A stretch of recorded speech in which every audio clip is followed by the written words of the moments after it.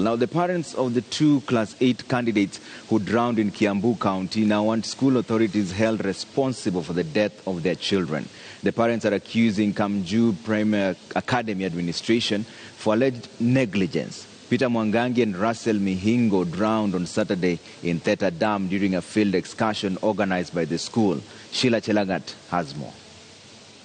Mwangangi and Russel Mihingo would have been among the 2.5 million candidates sitting for their examination starting Monday. They were among 60 candidates from the Come Juu Premier Academy who were registered to write KCPE examination at the school.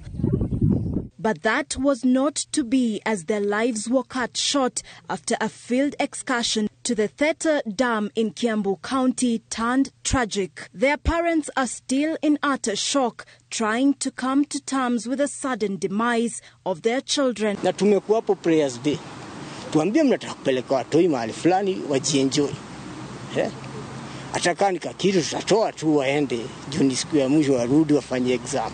Unawapeleka kwa msitu na mande wako shule exams. Huyu alikuwa huko. Tuliongea naye. Niende aliniita.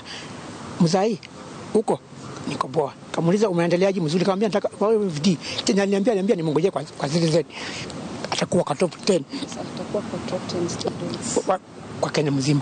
Hiyo kitu ndio aliniambia mwisho.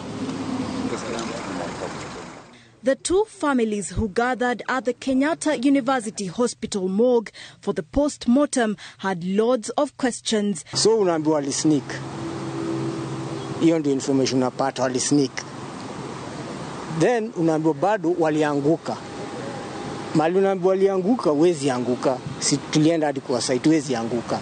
Then nguo zao zilikuwa hapo. Uliangukaje ukatoa nguo ndio ukaanguka? Watoto walitolewa kwa damu wakiwa bila manguo. Tukauliza zikali huo mkubwa, kwani watoto hawana nguo wamekuwa nini kwa damu? Wakaniambia nguo imetolewa kwa tukamuuliza swali moja. Hii maji imesimama, haitembei.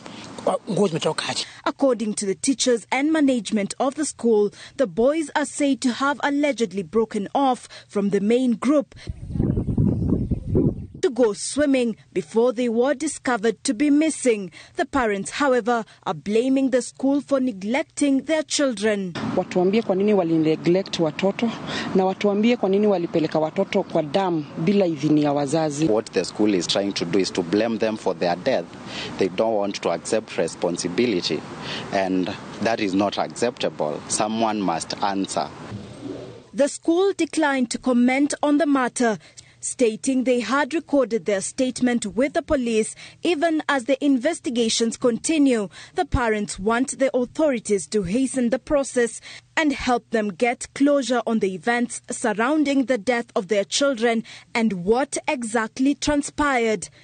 Sheila Chelagat, Citizen TV.